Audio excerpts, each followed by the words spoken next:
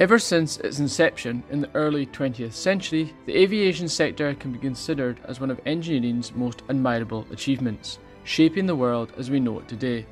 Aircraft developments have been constantly driven by progress and innovation, producing some of history's most iconic moments. Improved capacity, range, safety, speed and efficiency have resulted in the sector becoming a key contributor towards globalisation, establishing itself as an essential part of the transportation industry as a whole.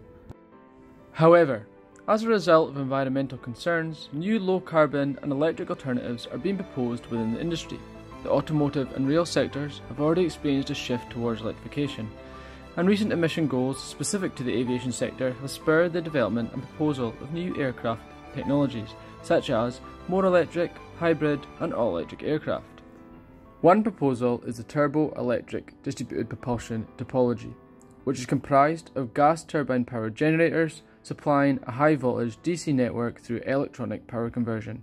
This power is then transferred to electric fan motors, providing the sole source of propulsion for the aircraft. Certain prototypes for future aircraft have adopted this technology, such as the NASA N3X. Electrical fault management is a key component of any aircraft's electrical system. Adequately addressing and mitigating the effects caused by faults within these isolated electrical systems is essential to the aircraft's safe operation.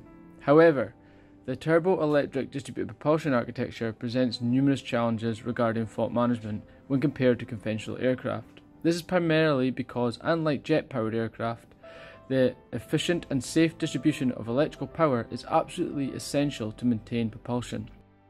Therefore, the protection strategy governing this network has to be developed considering all the constraints resulting from DC networks in an aeronautical context. Here at the SOAR Labs in the TIC building, we are committed to developing an electrical fault management system specifically tailored to the turboelectric distributed propulsion topology. This system is based on a protection strategy which takes into consideration reconfiguration options, the criticality of a fault, and the aircraft stage of flight.